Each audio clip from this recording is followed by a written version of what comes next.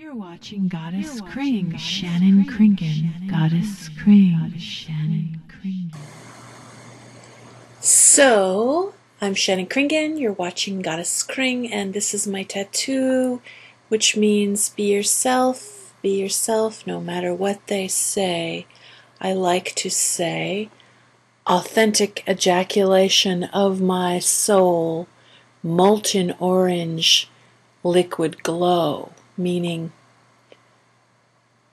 if you don't block your authentic true self and you allow it to express itself from the depth of yourself, it's like a form of an ejaculation. It's like a form of something that feels wonderful, and it's from deep within you, and it's your own personal, unique DNA spewing forth, and it's kind of like authentic ejaculation of my soul, molten orange liquid glow, meaning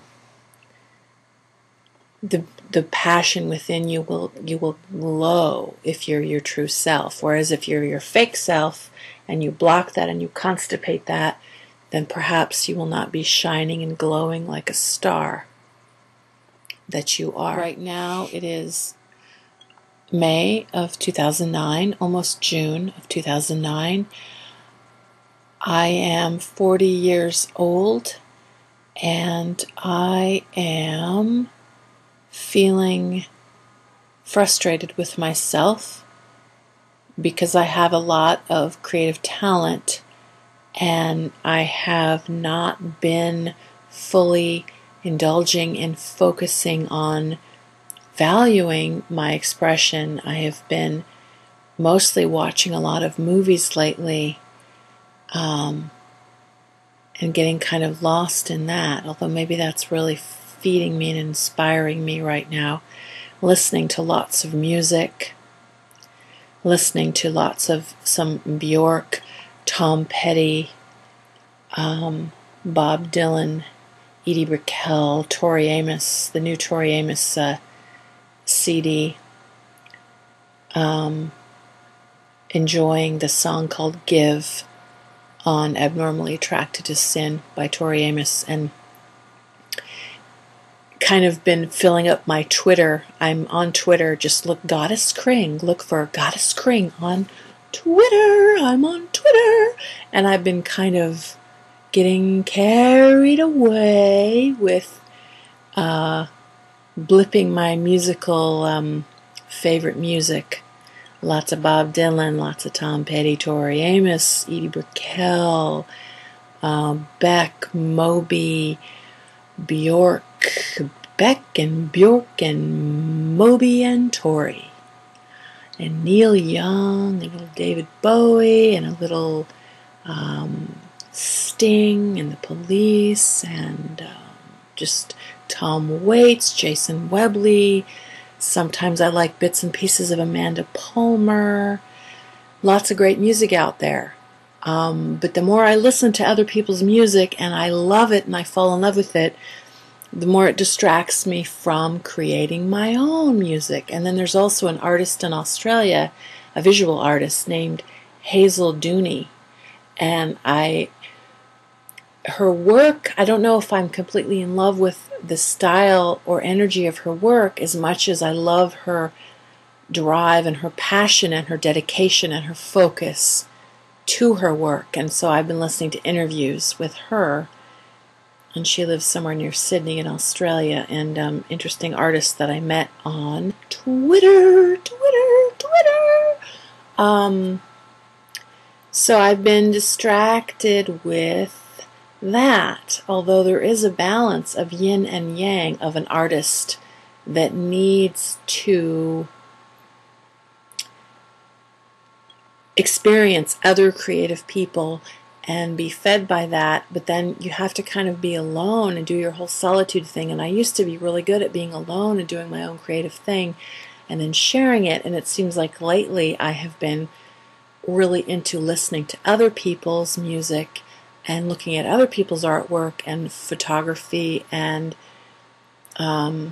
movies and music and all that, and losing touch with my own Shannon Kringen-isms, which is a little sad to me. And I've been feeling like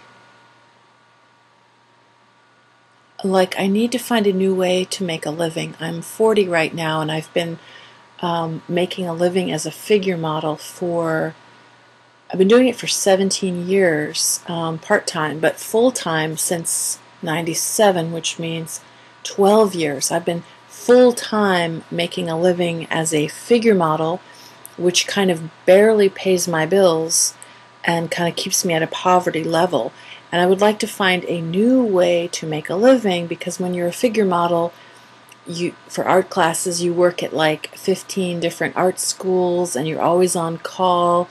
And my schedule is like, it's never quite full enough, but sometimes I work several days a week, but it's like not 40 hours, and that's a mundane, boring thing I'm talking about. But I just wanted to bring it up because it's like I'm frustrated. I spend a lot of effort just trying to maintain getting a lot of modeling gigs, and then that drains me and takes me away from doing my own artwork. So I feel like if I found an easier, more regular way of making a living, then perhaps I could focus better on my creativity, doing my weekly show, showing my stuff at galleries, just, improving my website. My website is shannonkringen.com, and it's kind of a fun website, but I have to say I'm mad at myself for not improving my website. I'm not happy with it right now at this point, and I hope to revamp the whole thing. So I feel frustrated right now, but at least I'm talking and recording something new and fresh. And my message to you, the viewer, is to listen to your heart and follow your own bliss, and don't let other people discourage you from that. Be yourself no matter what they say. And don't back down. In the words of Thomas Earl Petty, don't back down. Be yourself, don't back down. Be true to yourself, be good to yourself. I need this advice as much as I think some of the viewers like you need it. I need to listen to my own advice, which is to value myself and create a more sacred space around myself. That's one of the things I like the most about Tori Amos, is I feel this incredible strength that she has of creating a sacred space around herself, because she is a very unique musician.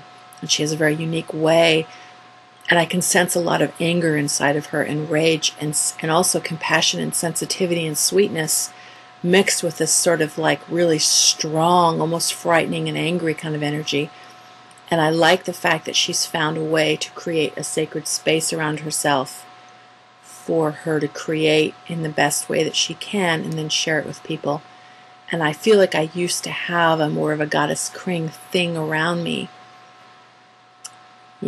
like the Wizard of Oz. Like Shannon Kringen is perhaps just the little man behind the curtain, and perhaps Goddess Kringen used to be sort of like the Wizard of Oz kind of a thing. Kind of a thingy Mick Jagger, if you know what I mean. So I feel like I've lost touch with that a little bit. With my dreamy, strong, powerful, I don't know, I feel like I need to get that back, but I also need to let go and forgive and just accept things as they are, paradoxically. Accept things as they are, and then the gates of change can open. Whereas if you try to change things, they'll probably stay the same. But ironically and paradoxically, if you let go and forgive and accept things as they are, and hold a vision of what you want, but kind of let that go and accept things as they are, then there's more of a relaxation that takes place that allows things to transform and evolve and change naturally.